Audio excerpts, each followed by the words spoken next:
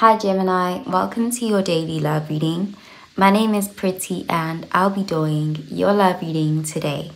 So before we begin with your love reading, Gemini, please do remember to take what resonates and to leave behind whatever does not. Okay, so let's begin with your love reading, Gemini.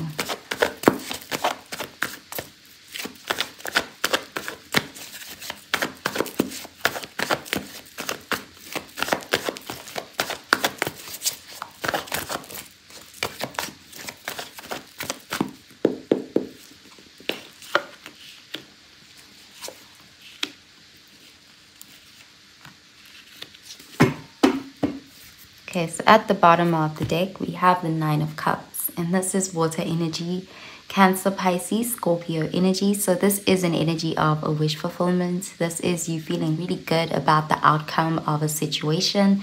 Something is happening in your favor and there's this feeling of getting something that you've been wanting, and it feels just as good when you get it as you had hoped it would or how you imagined it to be. There's also a feeling of satisfaction, self-love, being in a good place. Okay, so let's see.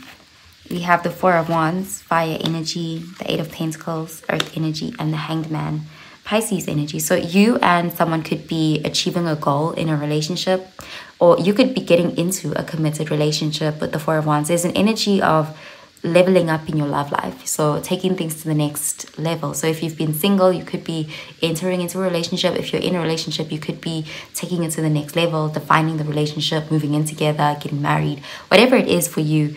But there's this acknowledgement that this next level is going to be work, but it's enjoyable because you're doing it with the person you love. With the Hanged Man being here, this is something you've been wanting, something you've been patient with.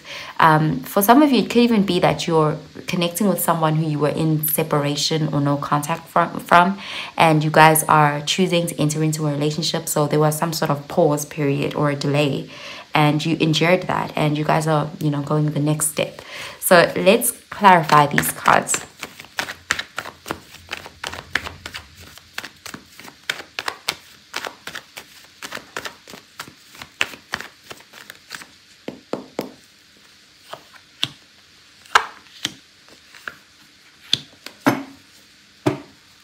Okay, so we have the Ten of Wands in the reverse, and this is fire energy, Sagittarius, Aries, Leo energy.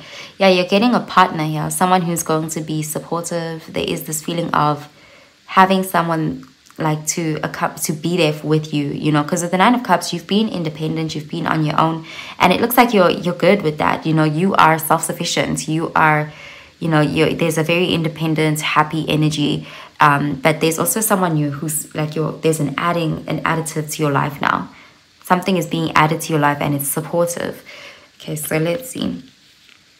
Okay, we have the King of Wands, fire energy, the Magician, Mercury energy, and the Seven of Wands, fire energy. Yeah, you and someone are choosing to build a relationship here.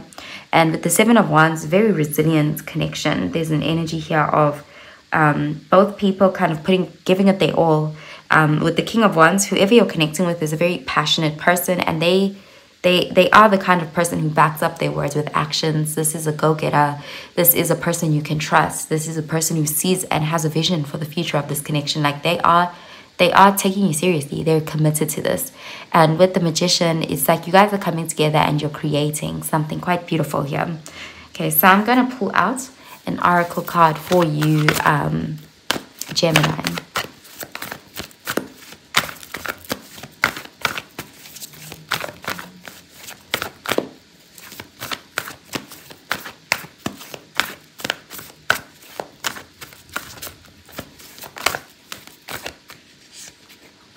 Okay, we have adjustments are required. Third quarter moon.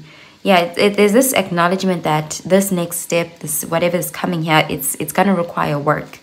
But there's this willingness to make it work. So let's see.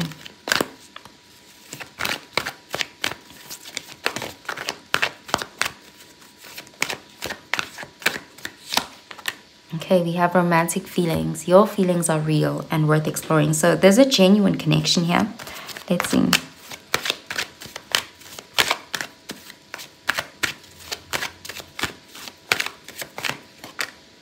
Okay, we have beauty and happiness. A thing of beauty is a joy forever. So yeah, this is someone who, like, they are the kind who commit for a lifetime. There's this feeling of having staying power. You know, someone who's really in it to win it. Someone who won't abandon you when things get hard. Okay, so I'm gonna pull out a card for your advice, Gemini.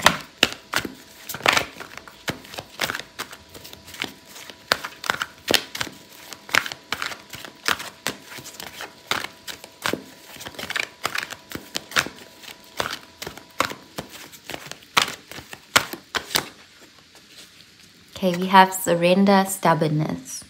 If you're tensing up or taking a rigid stance about something, gently observe yourself and become more yielding. This will help you communicate more lovingly with others and yourself.